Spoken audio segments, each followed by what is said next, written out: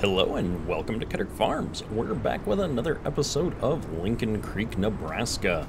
Last time we planted corn in a couple of fields and some sunflowers. And so we've got these two fields up by the farm planted. In fact, if we pop open the map here, we put sunflowers in field 62 and corn in field 63 and 50. We've now got just one field left of corn to plant, and that is field 68.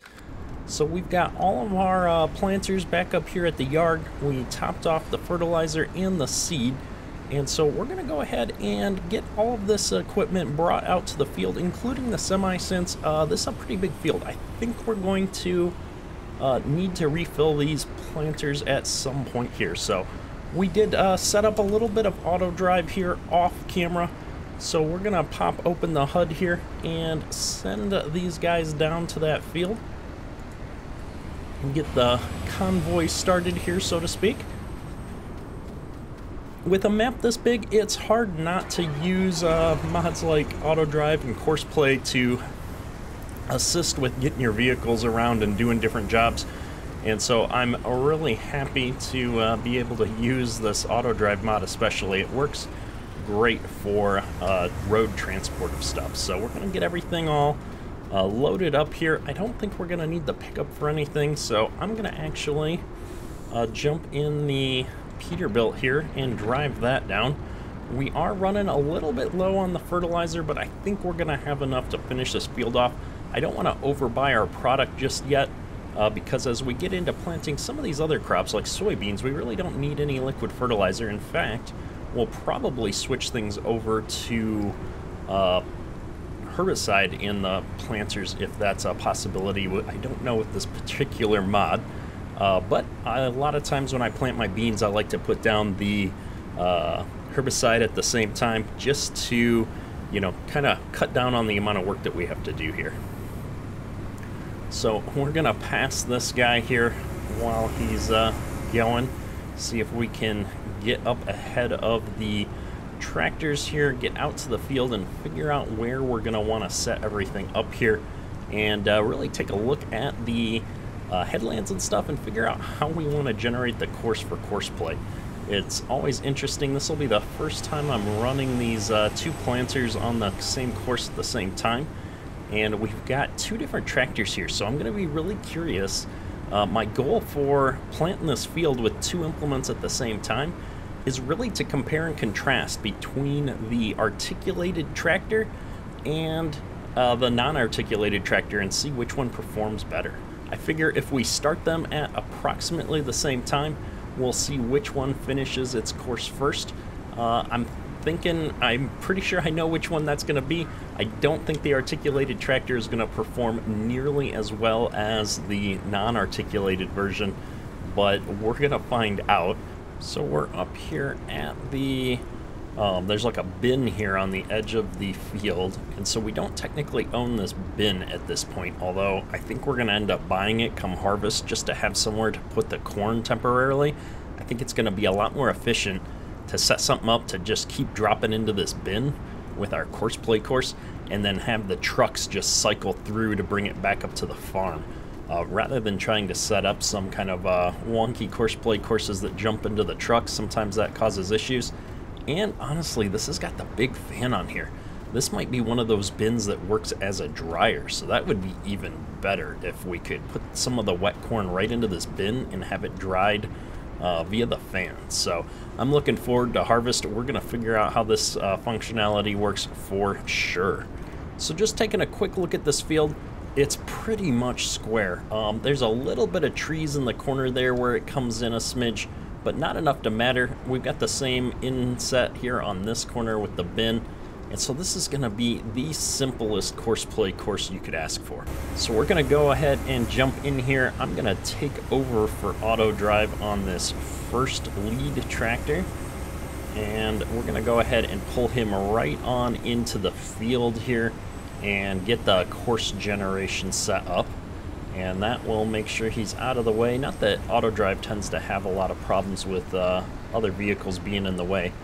It looks like our semi is just in the way for this curve as well, which is okay. So we're going to turn all the auto drive courses off here, and get this guy pulled right up behind as well. And we'll let him start unfolding his planter here. And we're gonna bring up CoursePlay here. We're in planting mode, so we're gonna come into course generation. We're gonna select our field. We are gonna do 2 headland passes because we were having a little bit of trouble turning around with the road track when I did field 50 with only 2. And since we're gonna use multiple tools, that'll be a total of 4 headland passes, which should give us plenty of room. Starting location, we're gonna go with southeast. And I'm gonna put on our other headlands. Let's see what this does. That looks like a very reasonable course to me. So we're gonna go ahead and hop on in here, turn on our CoursePlay points so we can see where we need to be.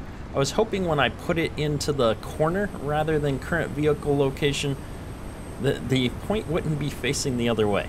I was mentioning this the previous episode. I just wish that when you were starting on a corner and going that way, that the point would face, you know, towards the driveway, not in the middle of the field. Whatever. It's not a big deal.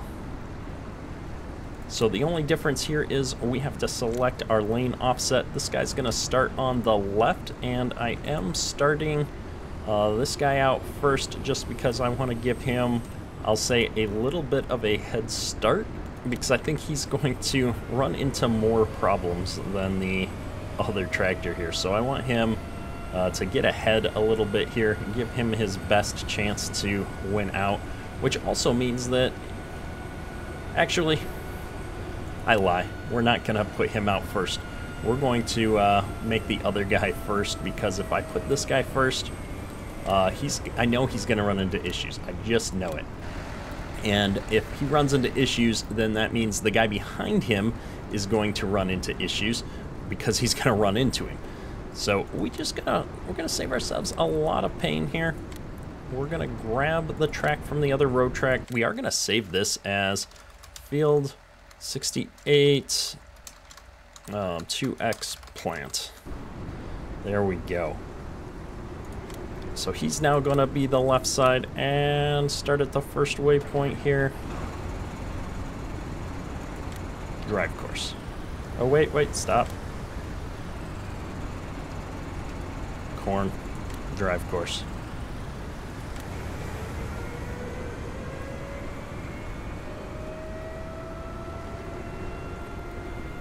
All right, there we go. So this guy is now going to be off to the races.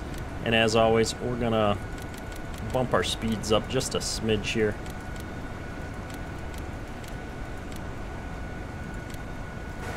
And we're gonna let that guy do his thing. We're gonna wait a few seconds here, and then we're gonna start the second guy off here. I don't want them to be spaced out too much, because that can also lead to issues, especially while we're doing the headland passes and stuff. So we're gonna put this guy on the right side now. We've got the same speeds set up, and I'm gonna close off of the temporary course and load the actual course here. And we're gonna set this guy off on his way as well now.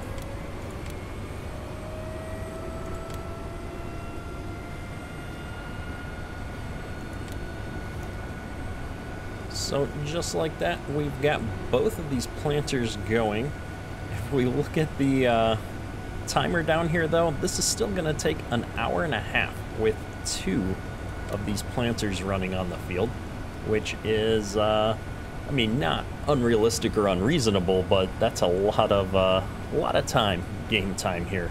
And that's, I've mentioned it before, I'm really looking forward to hopefully getting my hands on the wider custom modding planter here at some point. That would be awesome. But until then, we're just gonna run multiple implements here and see how this goes. So with that, let's jump out here. We'll do a little bit of a montage as we work our way through planting this field.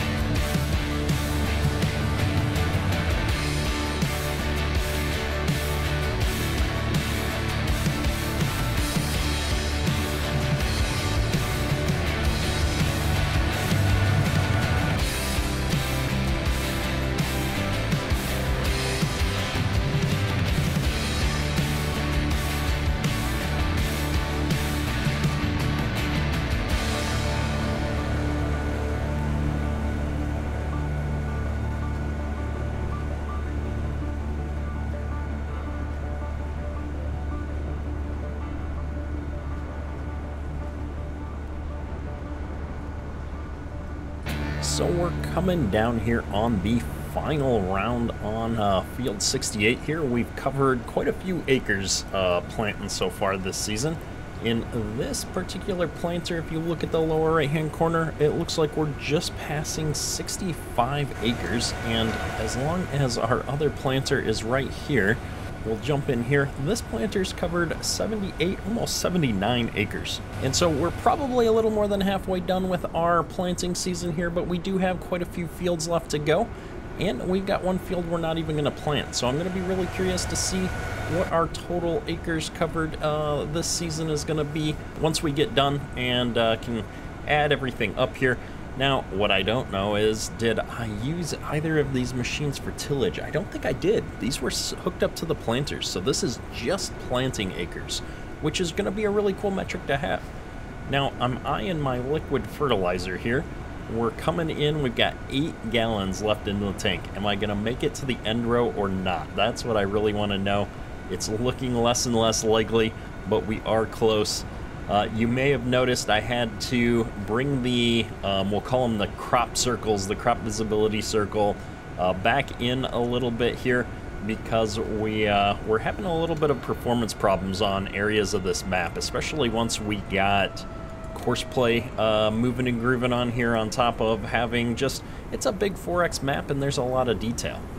Now, we didn't get our liquid fertilizer topped off here, so what we're going to do is bring this up. This is why we brought the semi out here, and so I'm going to fold this up just to make it a little bit easier to maneuver over here. We're going to go ahead and top the fertilizer off here because we are going to need a bit more. We've got to finish that round, and I've got to take one more pass up. And so when I say top it off, I'll probably just fill up these front tanks right now, I think. And I probably shouldn't have even done that. I'm sure the other tractor's going to need a little bit. Hopefully there's just a little bit left in the semi there for us to top off. But we're going to have to head back out here and finish up this row. I can't believe how close we got to making it to the end row here. I should have just taken over manually and not tried to worry about the fertilizer just now.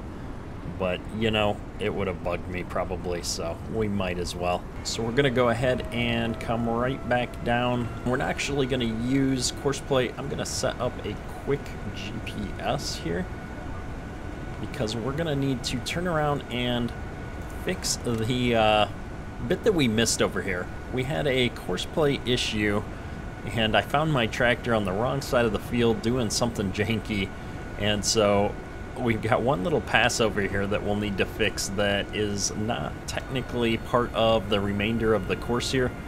So CoursePlay isn't going to figure out how to do this. It's a headland pass over on the far side of the field here, so that's okay. And I think the other thing we were kind of keeping track of here is which tractor was going to be faster. This tractor is definitely a full pass ahead of the other tractor, and this is the one that had the issue and we had to fix it. So I guess it's probably a full pass ahead, partly because it didn't do this pass that we're about to finish up here, but also it just turned around a lot faster. It was able to do the tight turns to get back into its row, where the articulated tractor, depending on how it was turning back into its row, had to do the little back up thing that the helper AI does sometimes. So that cost him probably a good 10 seconds on each turnaround.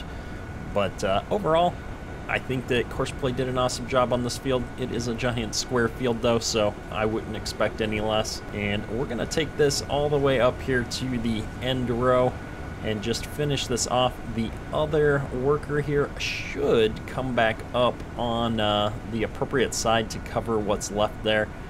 If he doesn't, I might have to jump down there and check on him. Oops, we're talking and not paying attention to our rows moving over here. Let's make sure we don't miss this bit.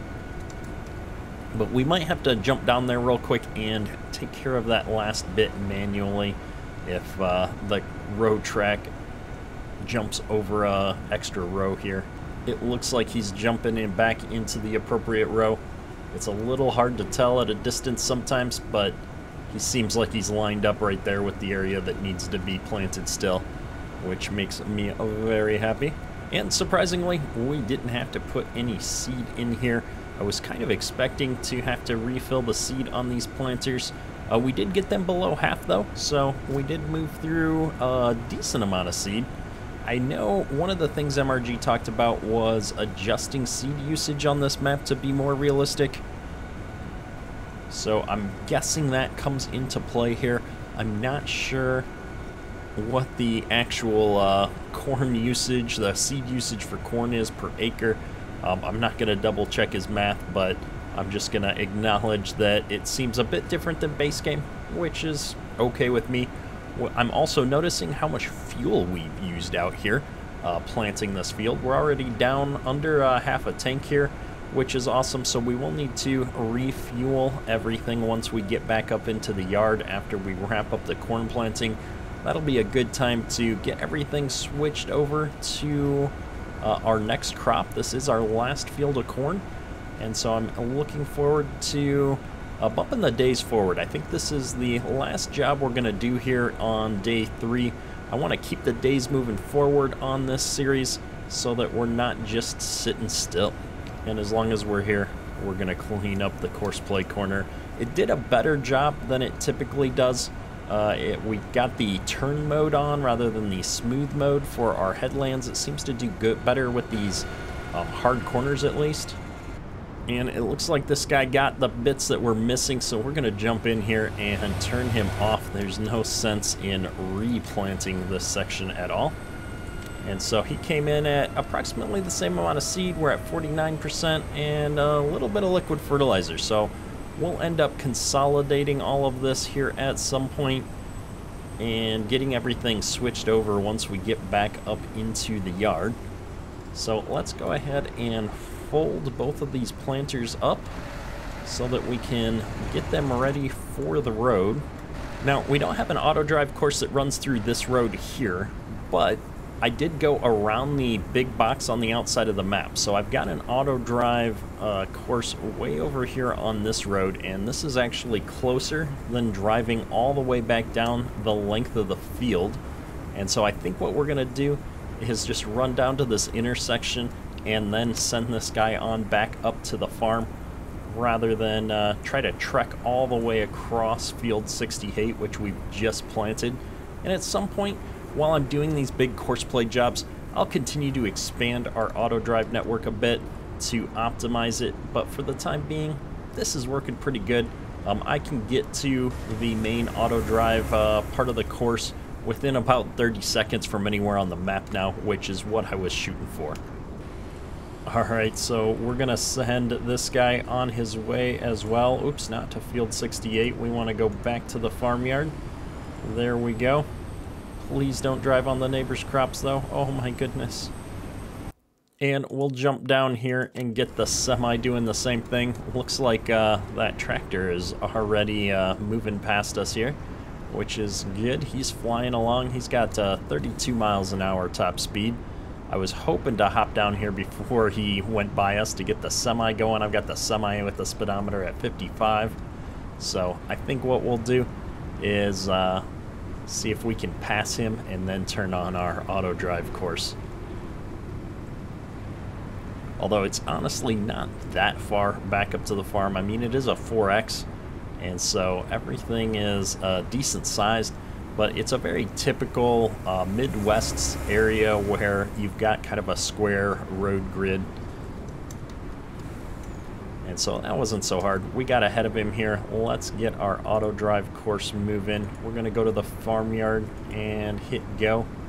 One of the cool things that I didn't get a chance to show off last episode is that we're starting to get dirt and wear textures all lined up here on the rock picker. So you'll notice that there's some damage here in the bucket. You've got some of the paint scratched off. We've got some dirt in here, and so this looks really cool. I like this a lot. The little details starting to come together here on this mod, and so I'm really looking forward to getting this thing released. I know Permas and Thundar Modding have been working together to really improve some of the functionality here. I've seen a preview of it. I'm looking forward to showing that off here in the next day or two. And one of the great things about how we send all of our equipment back up to the farm here is that the semi is already back up here. So I can now jump into this, move it around, get it into a good position for where I want it, and by the time I'm done moving this thing around, the next vehicle will come in behind, rather than if they're all stacked up behind the slowest vehicle, they all show up at the same time and you're scrambling to move everything around and deal with it so that you don't have all your equipment stacked up with auto drive. So we've got our equipment showing up here in the main yard finally, and I think with that, this is a great place to wrap up today's episode. We got a lot of work done. I know by the time we're done editing this video, it may not seem like a lot because we are going to montage out most of the heavy lifting here on planting this field. However, this was a big deal. This was our biggest planting field that we had to do. And so the bulk of our work on the spring season here is now done. We've got a few fields left to plant with some other crops. So next episode, we'll be getting everything switched over, tackling some of our soybeans, taking a look at where our wheat field is, and really getting ready to move on into our probably summer spraying season. So I'm looking forward to that a lot. Hopefully you've enjoyed today's episode. If you have, drop a like, it helps the channel out immensely, and leave a comment below. Let me know what you think of the series and what else you'd like to see on the channel. That's all for today. Kedrick out. What is going on here? Oh, CoursePlay. So much for me thinking that this tractor was going to be the winner when it came to CoursePlay. Now, we don't have an auto drive course. Oh my goodness. I do want to bring my auto drive speed limit down to 55 though. I find that going faster than 55 causes problems. Oh my goodness. Thanks, auto drive. Traffic is gonna be a problem here. Oh! What just happened? That was epic. Thanks auto drive. All right, looks like traffic's going off, folks.